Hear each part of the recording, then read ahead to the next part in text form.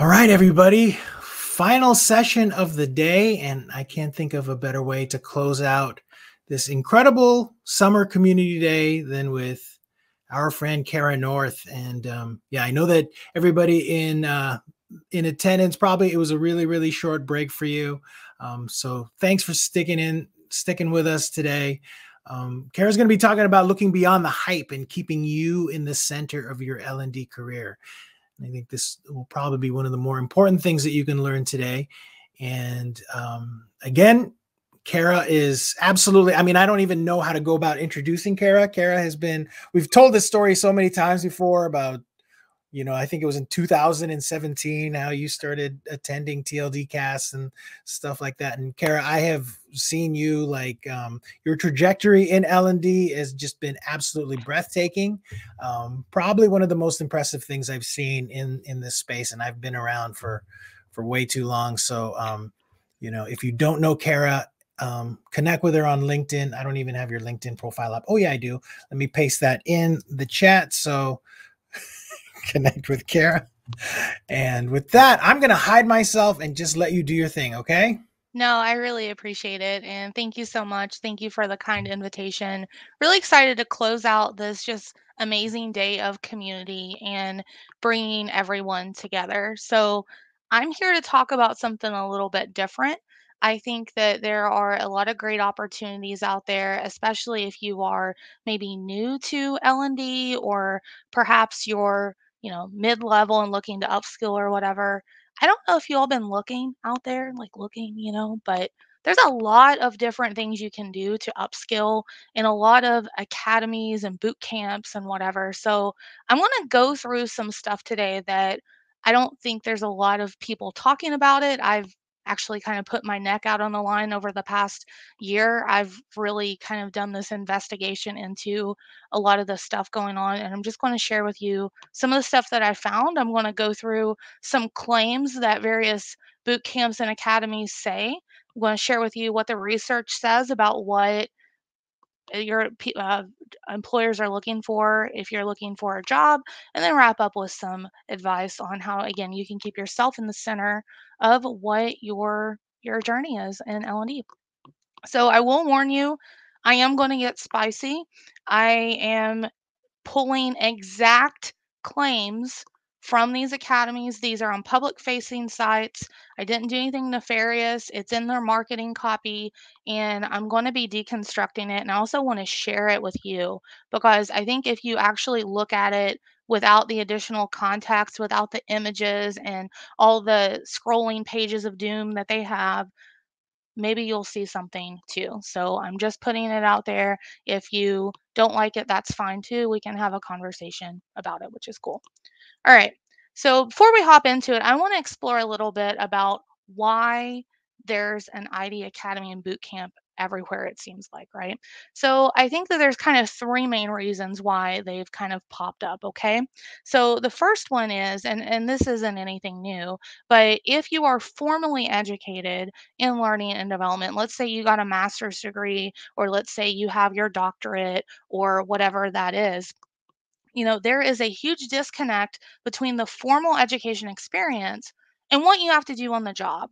And that gap has been there for a while. That is not anything new or groundbreaking.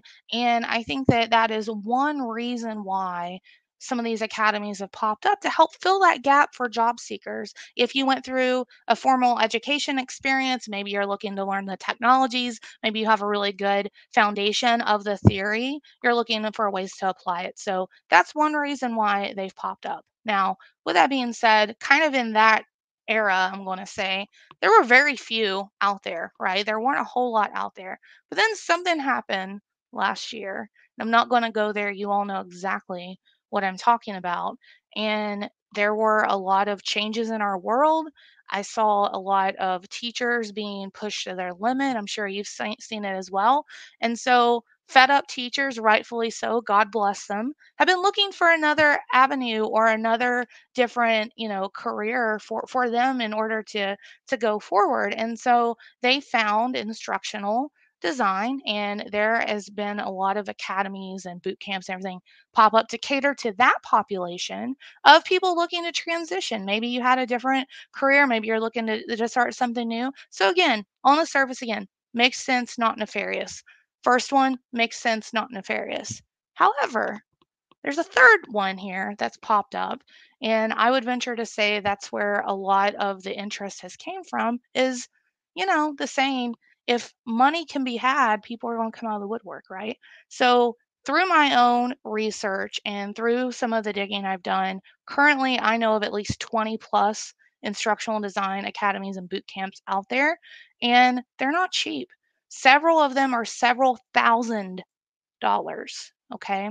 So, a reason I wanted to do this session is I really wanted to help you read between the hype. I think that a lot of it is tailored by snazzy marketing techniques and saying things that are really preying on the emotions and the vulnerability of a population looking to transition and maybe get their first role. So, without further ado, let me know in the chat if you're ready to roll into some instructional design academy claims. So if you're ready, let me know or give me an emoji. Either or. All right. Okay. All right. So I'm going to start with one, and I'm just going to let it sit here for a second. And let me know in the chat maybe what you are seeing in this or your reaction to it. But a proven roadmap on how to actually get a job in instructional design. Okay. Sounds great, right? Sounds wonderful. Who doesn't want an instructional design job, right? If you're looking, you're wanting some help and guidance, absolutely. So let's deconstruct it. So looks like several of you kind of picked up on some of this in the chat, but I mean, that's kind of promising someone a job, right? It's saying indirectly through the hype, if you want to read between the lines, that if you're part of this program, you're going to be rewarded with a job. It's going to have a return on the investment of your money. But several of you picked up some of the stuff. Did you notice there were a couple words capitalized? And what do you think those words were? It was actually and proven.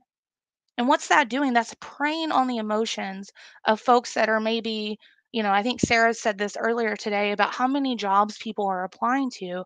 I mean, it is a transition. From what I understand from talking to other teachers, I never was a teacher. That's a disclaimer here. But it sounds like the job seeking process for teachers is a little bit different, that it's not as, you don't have as much tenacity or whatever. It's you apply, pretty quickly, you move on, right? But it's a different game over here in learning and development. And if you don't know that, it can be really frustrating for you as you're on your journey. So, something like this, like, hey, this is a roadmap, a proven, I'm actually going to get a job. That sounds wonderful. Shut up and take my money, right? So, that's one. Another one is this is actually a psychology marketing technique of the verbatim effect, meaning that it is something that is really, pulling on your heartstrings. And you're like, hey, this is the answer to my prayers. This is what's going to help me get over the hump by just, again, using those words. And then the other thing, too, is in a way, I feel like it's also implying some kind of a system failure of, hey, you're not the problem here. It's got to be a system. There's got to be some hack or shortcut or roadmap, And a lot of the presenters today have talked about, how to apply for jobs. There's been a lot of great advice given throughout this conference today. But at the end of the day, it's not always just the system. You have to be upskilled and you have to be ready as well. So there's one claim. Don't know what you all think about that. Looks like Mike Jones is pulling an Oprah over here. You get a job and you get a job. Yeah. So and Crystal, you bring up a great point.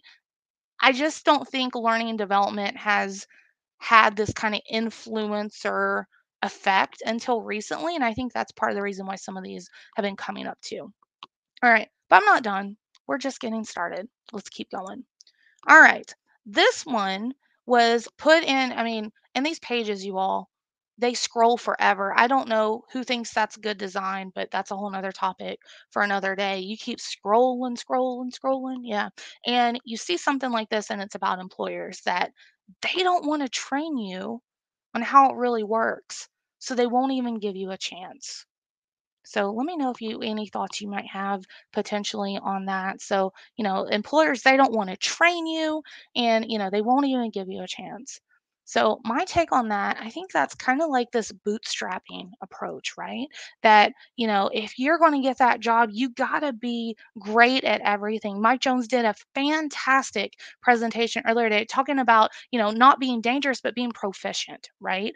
And it's preying on those emotions. And I believe there was research shared in the last session about, women primarily do kind of wait until they're fully qualified to apply versus men. Sometimes they'll see the qualifications and apply. And I don't know if you know this or not, looking around, there's a lot of women in L&D and there's a lot of women looking to get into L&D. So something like this might also prey again on those emotions. And some other things is I am an accidental instructional designer. Most of my friends in learning and development are accidental instructional designers. So what about them? How did they get into L&D if nobody showed them the ropes or gave them a chance? One of my proudest moments in my career thus far, and it is going to go in my retirement speech one day, is I knew that when I was in a position to lead a department, I was going to pay it forward because somebody took a chance on me. I can proudly say that I have a couple accidental instructional designers on my team currently, and mentoring them and growing them has been one of the biggest privileges of my career.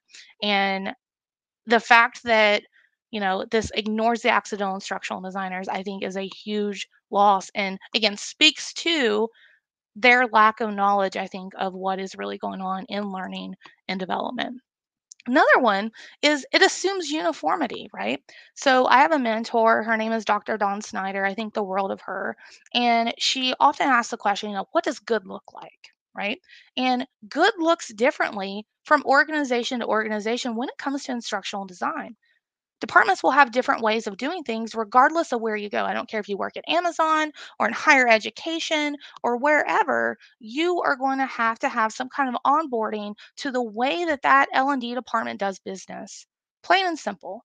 And so it really assumes that there's just uniformity across the board, and there's not. So that's another kind of thing that is dispelled. And then finally, it kind of positions the employer as an enemy in a way. Like, they're not going to help you. So you got to help yourself. And to a degree, I do think it is important to upskill yourself and own your own professional development. We'll talk a little bit more about that here in a minute.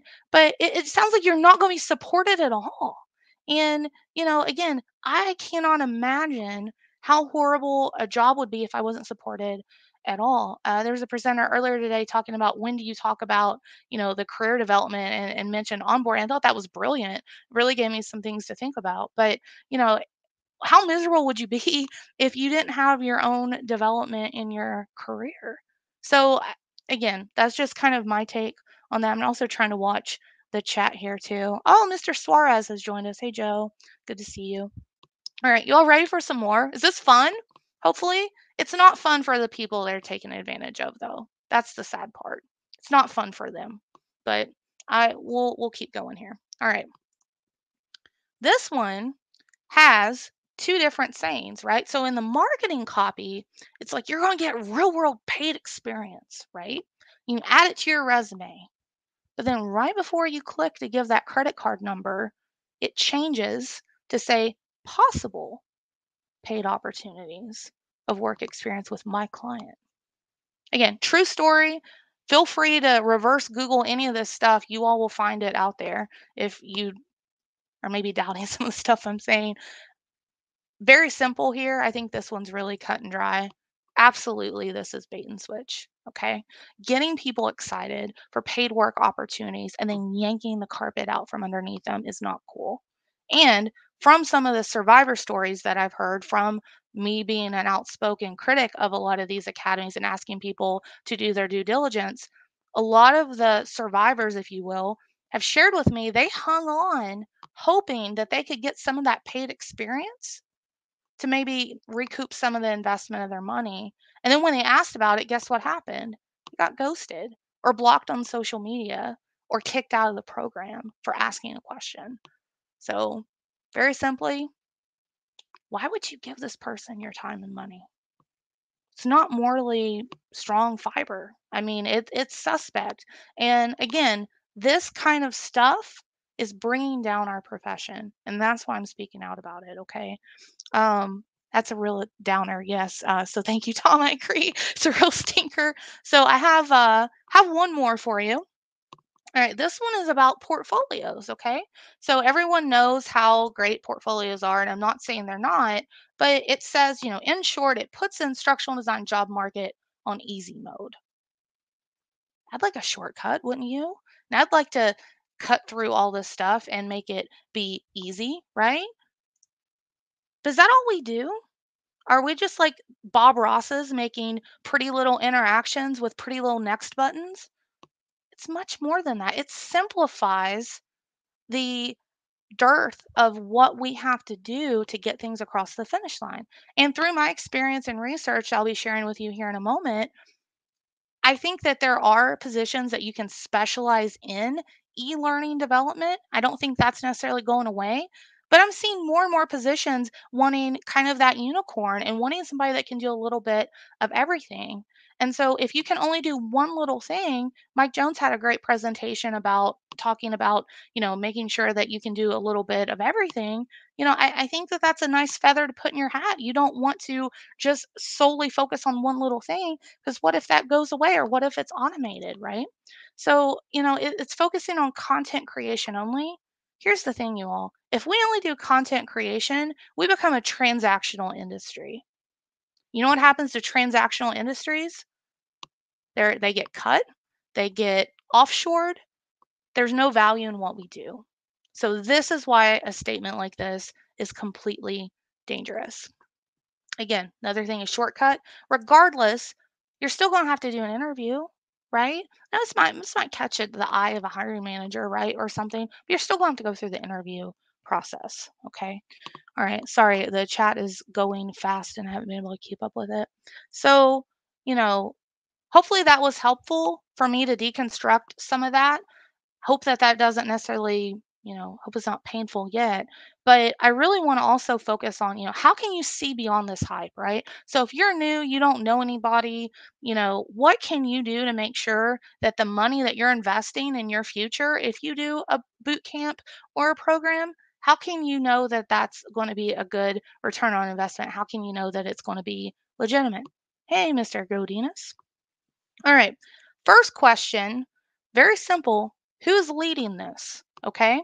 And I'm going to have 10 little things that I like to say kind of under this umbrella. If it was me, I would want to be able to tick the box and feel confident about all 10 of them. And I know that this is, again, going to be slightly controversial. When I've shared some of this before, I've had people call me out and say, you don't know what you're talking about, and that's fine. But this is, again, my money, and I'm a miser. I hold a dollar until the eagle cries. I read 20 Amazon reviews before I spend $20. You are not getting five, six, $7,000 of my money for nothing. Okay.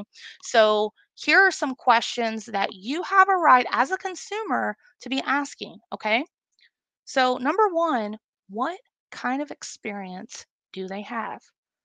Do they have a servant heart? Are they somebody who is giving and loving? You want someone that loves learning and development. It's clear when you talk to them. You'll know if somebody loves it or not. You'll know through their body of work if they love it or not. Don't just give your money to somebody that just wants to pad their wallet and flex about how much money they make, right? Do not take somebody at their word because they have a Facebook profile. Do some digging, okay? And to go along with this, where have they worked at? There are leaders of ID academies that have never stepped foot in higher ed or corporate, but you wouldn't know that unless you did some investigation into them. But they'll take your money and tell you that they'll get you jobs in both. Okay. So be very critical and do some digging. Here's another big one. If they're going to teach you a tool, if they're going to teach you articulate storyline, if they're going to teach you TechSmith, Camtasia, Adobe Captivate, they better have some kind of public facing profile and portfolio, because if they don't, how do you know if they got the goods to teach you, right? So, there are several people that don't pass these three in the sniff test of the academies that I know of, okay? But that's not good enough. I'm going to keep going. All right. I think it's important that they have presented and also maybe won awards in our industry, right? You want somebody again that loves learning and development. If you love learning and development, you're going to give away your time and talents. You're going to share your knowledge and those lessons learned with the industry. It's going to happen, right? And maybe you've won some awards along the way. Now, a word of caution about awards. Awards are not always what they seem. There are awards that you actually pay for and they send it to you. There's one ID Academy leader that has an award, has a picture with an award. It's $1,500, and I could actually send in $1,500 and get that award and give it to my cat, Bib Fortuna. I could say my cat's an award-winning instructional designer. So just be very clear on that, okay? So do your due diligence on that. And you all think I'm kidding, but I'm not. Another one, their crew, how are they qualified? Sometimes you'll sign up for these academies thinking you're going to talk to the anointed leader. You don't get a single bit of FaceTime with that person. You don't ever get to see them, but you only work with their crew of whatever they call themselves. And a lot of times they just graduated maybe a week or two before you. So again, you're paying money for expertise that is still not there yet. So you have the right to ask that question going forward. Another big one, this is one that I really get angry about, is, are they saying that they're mentoring you? If they're saying they're mentoring you, this is my own personal belief for a second. It shouldn't be a paid arrangement. I've had several people who've given me their time and talents in the industry to get me to where I am today. Not a single one of them asked for my credit card number. Okay. And I think that mentorship is a mutual relationship. It's not a power relationship, right? And so if you're paying them, they might coach you, but I wouldn't call them a mentor. And so somebody's saying, "Oh, I'm your mentor. I'm going to help you. I'm going to champion for you." That might be a potential red flag. Some other ones, are they still a practitioner? You all, there are people leading ID academies that have not worked in the industry for 5, 10, even 15 years. Okay. They say they have, but you look at their portfolio if you can dig it up and you can't see it because it's still in flash, right? So, there are people that make their money off of you and you're feeding their families through their academy and they're not in the practice anymore. You have a right to know that. And that is something that you should ask. Again, don't take their word for it. Don't care how cute their testimonials are or, whatever they have out there on their site that's all flashy. Ask around, dig around, get on LinkedIn, see what they're commenting on, see what they're sharing. Look, do your due diligence. And then this one is so important. I gave it 2 numbers. Trust your gut. If it doesn't feel right, doesn't seem right, it's probably not right. Okay. All right. So probably went way too deep in that, but I just wanted to again give you a lot of data points on how you can vet people, okay? But I'm not done yet because that's just the person. Let's talk more about the program. So, you need to know what you need to do to be successful in this program. And first thing is, you need to avoid if they're saying, "Oh, you got everything, you just need to do blah blah blah blah blah." Teachers, you are changing careers. You do have a lot of transferable skills, but you still are going to put in work to bust into L&D. And you need to know that going forth. If they're promising you the stars and the moon, that could definitely be a problem. Another one, and this is a question that only you can answer, is, what skill gap does this address for me? Going to one of these websites, taking a little, should I be an instructional designer quiz that's like a ripoff of BuzzFeed? That's not it, y'all. You can only answer this question. To thy own self be true, as Shakespeare likes to say, right? Where are you currently at?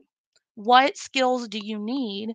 And how can some of these programs get you there? You have to put in the work for that, okay? You have to figure that out for yourself. Don't take their little quiz that, by the way, they all say you should be an instructional designer and give them your money. Don't do that. Take your own time, assess your own self, okay? And then the time commitment. So If you don't have the time to invest in it right now, don't do it, right? Don't think, oh, I can make the time or whatever. It's a mindset, it's an investment. So if you are paying the money, you really need to focus on making sure that you have the time in order to give it a shot and do what the program is saying that it's going to do. All right. Another big one, you know, what's being promised? Is there any evidence of what it is that they're saying? If they say they had 100 graduates get hired at Google, where's the list? Show me the proof. Don't take their word for it. They're sales people. They're marketing people. They want to get your money. Let them earn your business, okay? I- if they're making these grand promises, show me the data, show me the evidence. And ask also about the standards, right? So at the end of this program, what should I be able to do?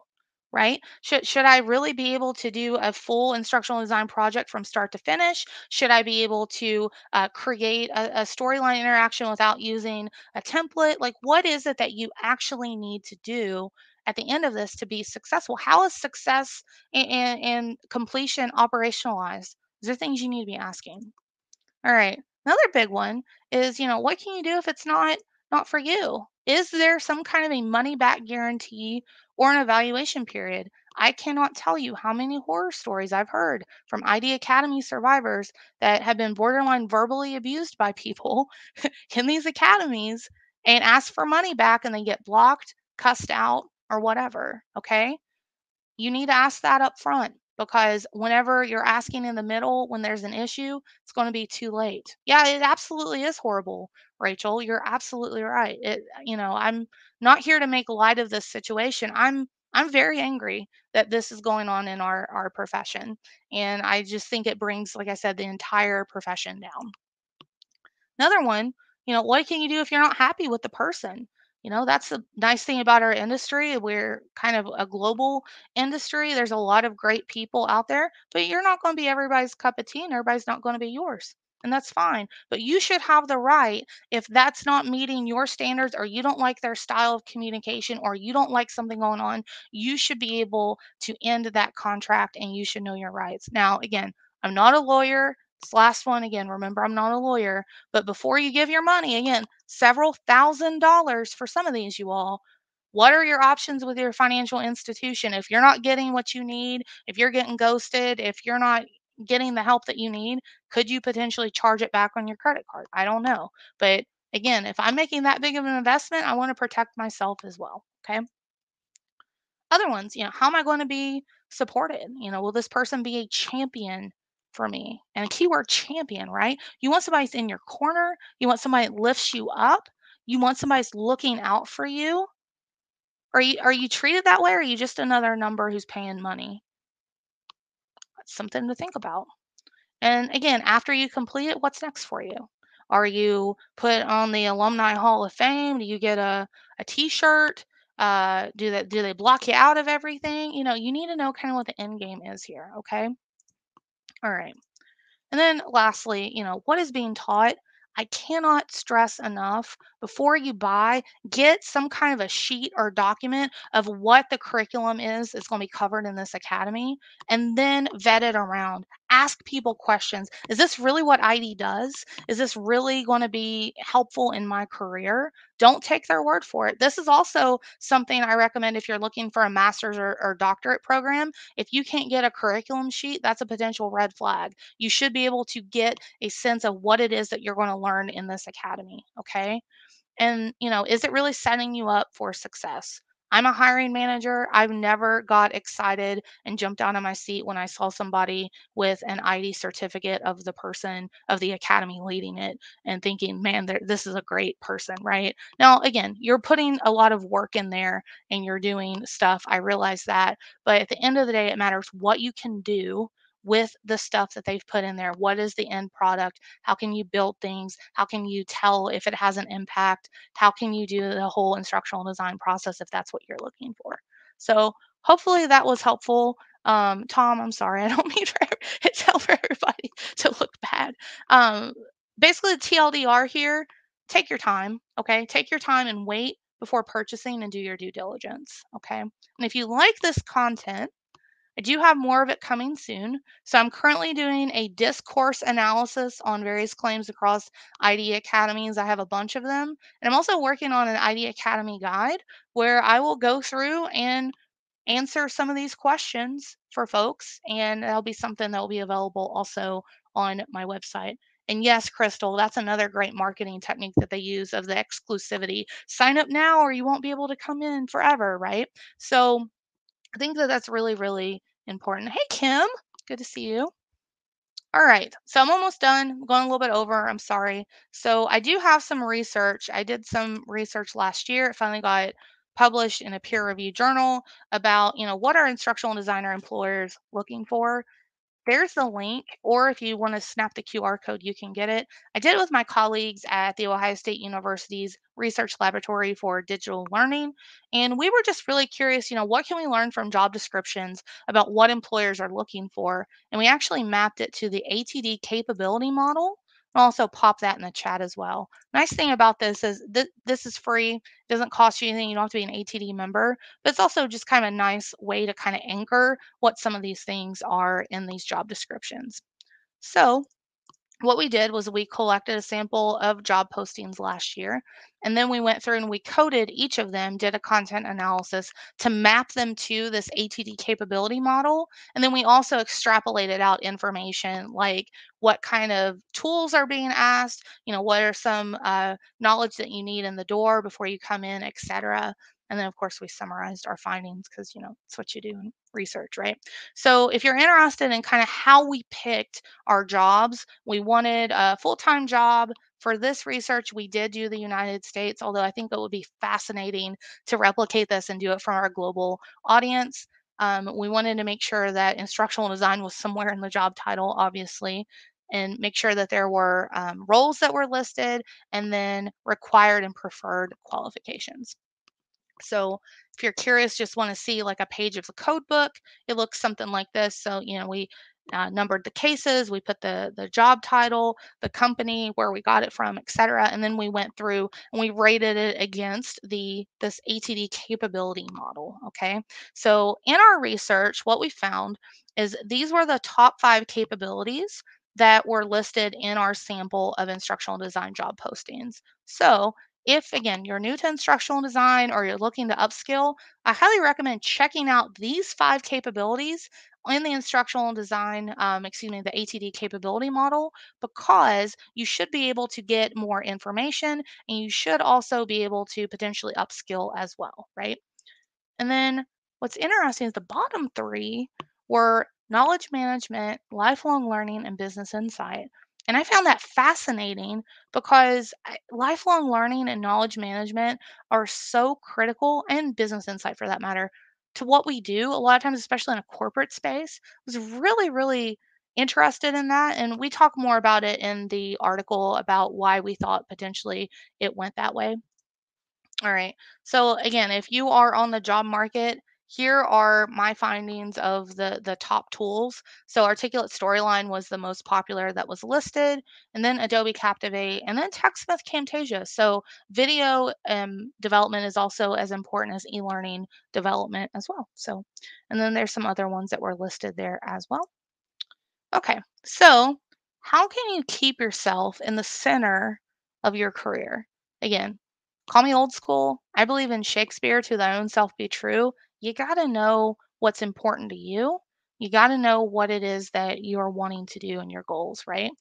So for me, something super important is I like to keep growing and learning myself. And so I believe Christy Tucker said earlier today was talking about, if you wanted to add value, a great way is curation. And so if you're looking to curate and read and learn more about, not only just learning and development, but then how we intersect with just technology and psychology and all these things, here are some tools that I recommend.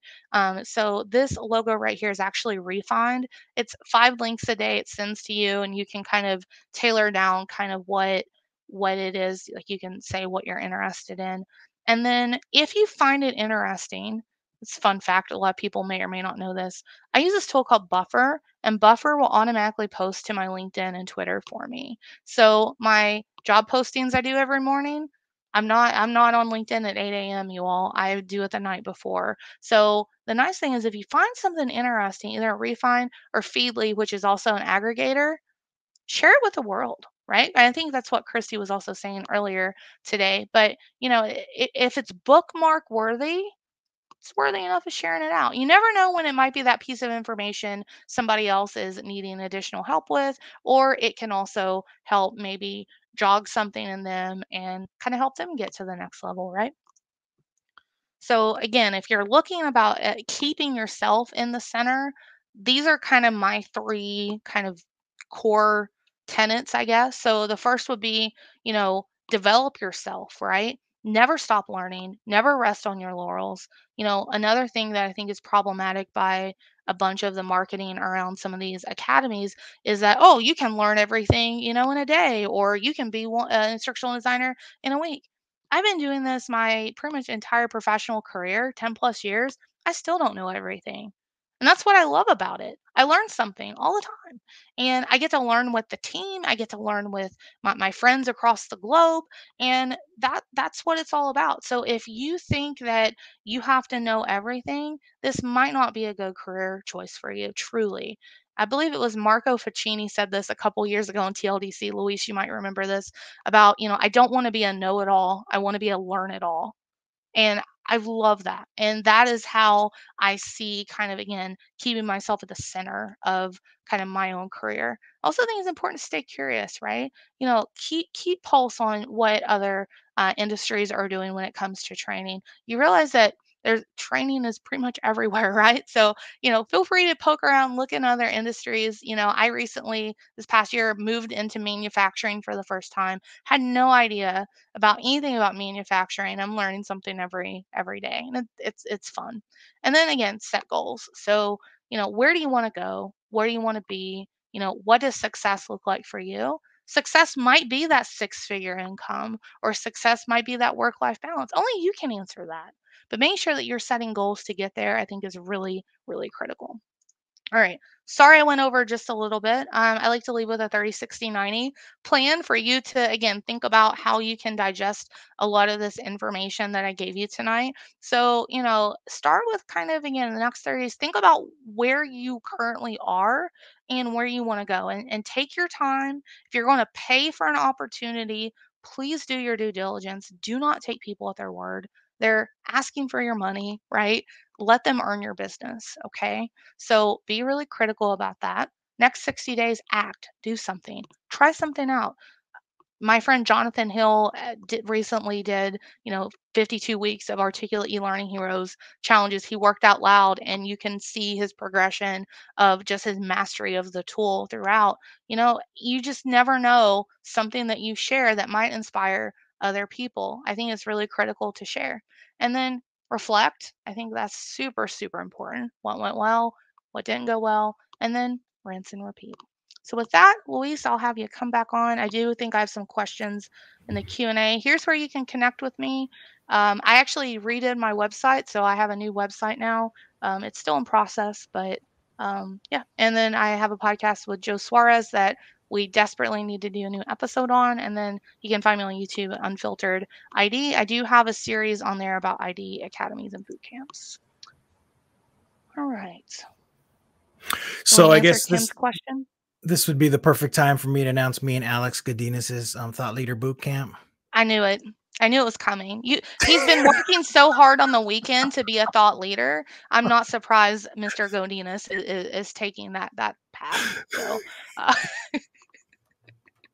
No, thank you, Cara, so much for doing this. This is great. I love it. I mean, you just consistently deliver with everything that you share on TLDC. So fantastic. I just loved it, and I'm looking forward to actually rewatching this because I want to take the time to be able to uh, to absorb this again because it was really, really good stuff. So thank you. you are welcome. Um, do you have time to get Kim's question? Oh, absolutely. Okay. What was it? All right. Kim says someone at my table in the lounge was asking about portfolios. If you haven't touched on this already, could you please share a couple of folks that they can look at for good portfolio advice? Yes. So I have some kind of gold star standards, right? So I think gold star Kath Ellis, she was mentioned, I think, earlier today. Other people I recommend, I think Tim Slade has a fantastic portfolio. I would check him out. Joe Suarez has a good portfolio. I would check him out. So I would also caution, if you're looking at portfolios, also again, look at where the people have worked at. So, Joe recently went full consultant, so did Tim. So if you're looking to do consulting work, they might be good to look at. Also, Kath. But if you're looking for, folks that are still in the corporate space or maybe in higher education, I'd really, again, start there. Where do you want to go? And then start to look at portfolios that way. My portfolio, it's there. I wouldn't say it's stellar, but you can see what I've done. So, Yeah. There really should be a place where we can just link, like quality portfolios. I'm sure other people have done it. I'm trying to recall like where I may have seen that before, oh but yeah, Tim, Amanda is killing it. mhm. She's got a good portfolio too. So Awesome. All right. Well, Kara, thanks again. And thank you. I just want to congratulate everybody that is actually in here right now that managed to participate during the day. You're on the right path. Summer community day, career development. Hopefully this was a useful day for you. I thought that there were a ton of incredible resources shared throughout the day. We had 9 sessions, and then, of course, the lounge was open, their booths, and all of that. So I want to thank you for participating and for supporting TLDC by just even being here. And looking forward to the next one. I think for Winter Community Day, I'm going to do one on trends and innovation. So if anybody is interested in helping out with that, let me know. I'll be probably making a call out for that too. I would like to do a DEI event next month as well, but that one's still in the formative stages. I need to find the right pieces for that because I want it to be really special. So I'm trying to plan that for October. And then December, I am really trying to work on a show and tell that we can have as many people as possible participate on that. And it might even be a multi-day event. So the rest of the year, as far as monthly, I think we're covered. And then we'll go from there. Got our weeklies that we're going to continue doing. So if you haven't joined as a TLDC member, go to tldc.com. I feel guilty about signing up for membership now. It's not expensive. So, and I could just use the support to help pay the bills, but I'm not charging thousands of dollars. I'm just trying to save up enough money to throw a live event. How's that? So, thanks everybody. And we'll see you next time. Thanks again, Cara.